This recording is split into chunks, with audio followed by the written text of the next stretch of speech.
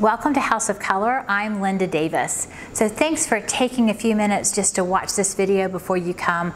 Just knowing a little bit of information will make your appointment a lot more fun and you'll get a lot more out of it. So when you get here, I'm going to be draping you in some colors and you're going to watch yourself change right before your eyes in the mirror. And I just want you to understand why that is. So the color analysis method that we use at House of Color is based on the science of color. That's why it works. And it's actually based on some work that was done out of a school called the Bauhaus. Now this research is about 100 years old. And at that time, the master of painting and an instructor there was a man named Johannes Itten. And he and his colleagues decided that they wanted to research color down to its core. And it's some of their findings that we're going to be using in your color analysis appointment. So a few kind of key concepts came out of that I'd like you to know. The first thing is based on primary colors. You'll remember that primary colors are red, yellow, and blue. So we can't make primary colors, but every color that you see is made from those primary colors. So based on those primary colors, color can be divided into 4 different types. So every color that you know of will go into at least one of these 4 quadrants. So color divides into 4 different types. Every color there is in the universe will go into at least one of these 4 quadrants. So I want to explain that to you just a little bit. And the first way it's going to divide is based on whether a color is warm or cool. So this red is a true red. So it has no yellow, it has no blue. Remember those primary colors. So this particular red, primary red, is one that everybody can wear, at least to dabble in it. Now I may find you a better red when you're here, but the reason why it works for everyone is because it doesn't have any yellow, it doesn't have any blue, and so it will harmonize with all the colors. So if I had it on the color wheel, I actually would be placing it right here in the center of the wheel. And you can see as I move it around, it doesn't look really out of place anywhere. So that sits right there. But if I was to take a little bit of, let's say, yellow, that other primary color, do you see how the red changes a little bit? It kind of comes more like what I'm wearing. And you can see how it goes a little bit warmer. It's a little bit more of an orangey red. So if I take this one, you'll see with these warm colors that sit up here on the top of the color wheel, it looks just fine. So it looks really bright and beautiful. But watch what happens when I move it down here with these cool colors. It goes a little orangey and inexpensive and garish.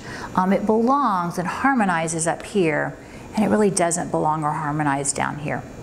So let's take that same true red, and this time let's add a little bit of blue to the mix. So I'm going to drop just a little bit of blue into my red, and you'll see how it goes a little bit more of a burgundy red or a pinkish red. And so watch again, you'll see how when I put this up here on my color wheel, while this color looks beautiful down here in the blue-based colors, it goes cold up here and it goes really harsh. So that really kind of explains to you in a very simple term what I mean by a yellow-based color or a warm color. We use those terms interchangeably, or a blue-based color or a cool color. Now I always like to point out while we're here, do you see how I have yellow down here in the blue-based colors? And actually I have blue up here in the yellow-based colors. So I'm not restricting you and telling you that there's very few colors I would say that don't belong to you. I'm really determining what kind of that best hue of color is for you. So take a look at these yellows up here. Do you see how they're golden and they're sunny? Whereas down here, these yellows have a little bit more blue to them, which means that they harmonize better down here. They'll look faded with these warm colors, but having that little bit of coolness to them. It doesn't look as sunny, does it? Will really make it harmonize and look better with these blue-based colors. So the other way that color divides has to do with if a color is more clear, vivid, bright, or if it's more blended and muted.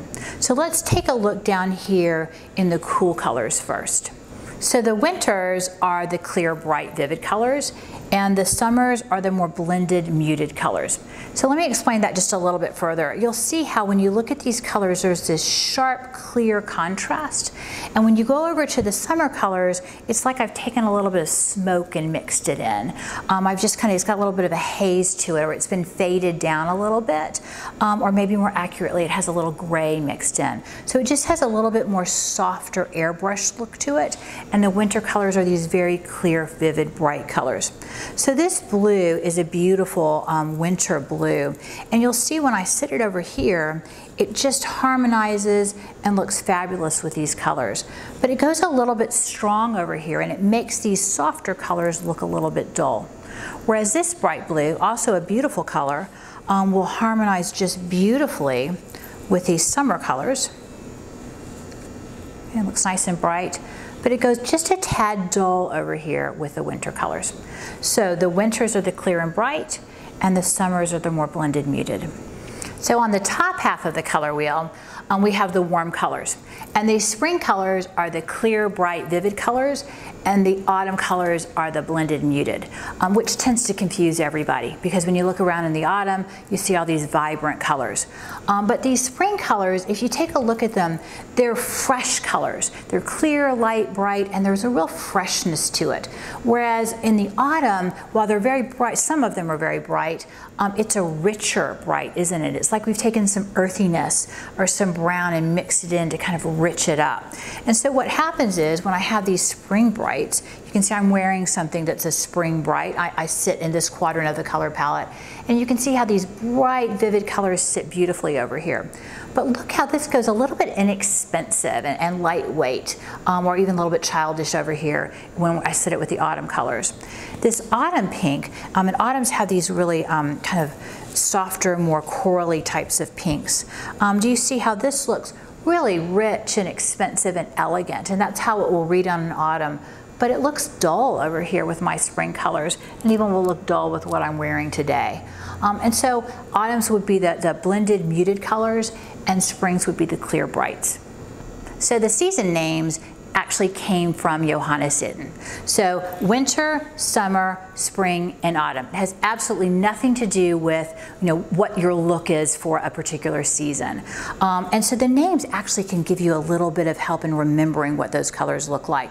So the winter colors are cool colors, but remember they're clear, vibrant colors.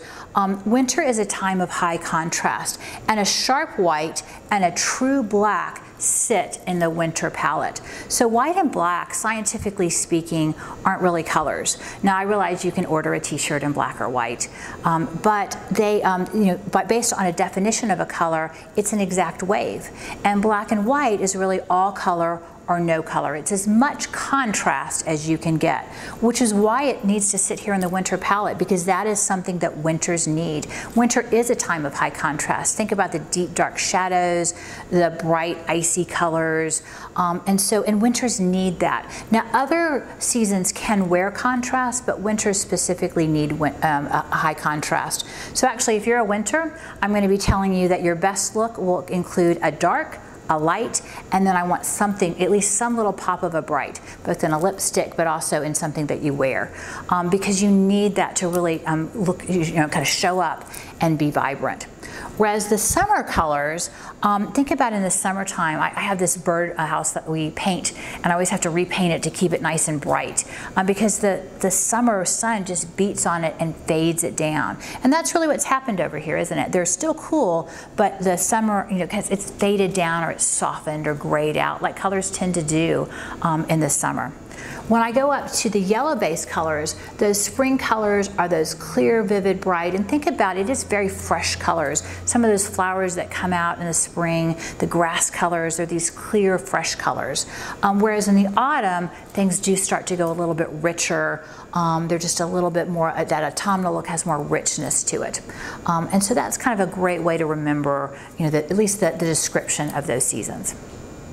So you may have noticed that the yellow base colors are framed in a yellow metal, and the blue-based colors are framed in silver.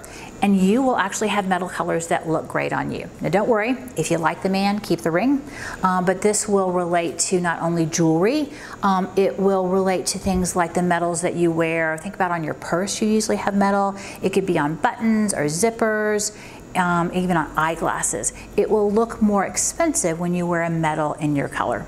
So I have some neutral colors that are warm, and I have some neutral colors that are cool. And I want to show you just how the metals look with them. So I have here some gold and a creamy pearl, that would be warm. And I have here a whiter pearl and silver, white, gold, platinum, whatever you want to call it. And it looks pretty good, but watch what happens when I change it. So do you see how this goes really cheap and plasticky when I'm putting it with the warm colors?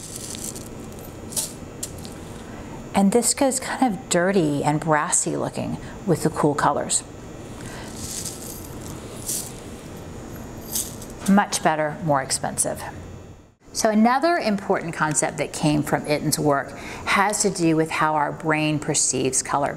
So one of the things they discovered is they can change the way the brain perceives color based on the colors that they surround it with. So this is a book that's long out of print of his, but it does have some great examples. So take a look how the center color is the exact same color, but do you see how based on the colors that it's surrounded in, it looks different? And that's what I'm doing with you. I will be surrounding you in colors to find out how you change in color. Now, if this was on a pillow, you may not really care how it comes across. But when it's on you, you will like the way you look in colors that harmonize with your coloring, and we'll see some negative things come out when I put you in colors that don't harmonize with you. Itten and his colleagues may get the credit for discovering this science, but Hollywood gets the credit for bringing it to the things that we put on ourselves. So about the time that film was changing over from black and white to color, there was a man named Robert Dorr that was working there, and he noticed that his leading ladies would look better from one day to another. They'd look younger, fresher, brighter, or even from one costume change to another. And that's what really led them to apply Itten's principles to clothing and what we wear. So Hollywood still uses this today to make someone look more attractive or unattractive, more likable and approachable, or dislikable, more trustworthy or more sinister. And even to communicate, for example, as their character develops, they can use color to tell that story. So people often wonder when they come if I can tell what they are just by looking at them. And the answer is no. And that's because we have so many different colorings and people can be really tricky. I really do need to watch how you change in those drapes to determine your season. So your natural skin and your hair and your eyes will play into this, but those aren't always very distinctive. And so I rely very heavily on what's called your undertones. Now that's a term that people kind of throw around a bit, but what it really is the color that actually shows through. So your skin has some translucency to it, but there are some colors that will kind of show through that skin. And that's why someone can have more of a yellowish skin and be either yellow based or blue based, or the other way around. They can be more pinky or red, and they might go really rosy in those blue based colors, or like me, they may go very cold. And so I'm watching to see how you change. People surprise me all the time. I have such a range. Winters can range everywhere from a deep, dark African American skin tone to light blue-eyed and blonde. And so that's what the process will vet out for us. So when you get here, here's what your appointment will look like. The first thing I'm going to do is I'm going to drape you, and I'm going to figure out, are you warm or are you cool? Once I have that figured out, we're going to figure out, are you the more clear and bright or blended muted based on the color, half of the color where will you sit. For women or those that are interested, we'll stop at that point and we'll put a little bit of makeup on. It's called 90-second makeup. It's a very fast, easy process, but I want you to see how powerful makeup can be when we use the right color on you. It's like the color does half the work for you, so you don't need to wear as much, but it looks much better on you. I like to have a before picture. You'll be all camera ready, you're going to have makeup on, but I find that before picture of you with, well, we won't have lipstick on yet, but with without color, and then the after picture with you in one of your lipsticks for women and all of your colors, you'll see that not only do you look better, but you are so much more visible. You show up. It just makes all the difference in the world. It can even change the way your coloring reads. Eyes can go brighter, skin goes healthier. And so that's why I want that before after for you to reference later. So then we're going to pick 3 lipsticks for women, and I'll explain why 3 when we get there.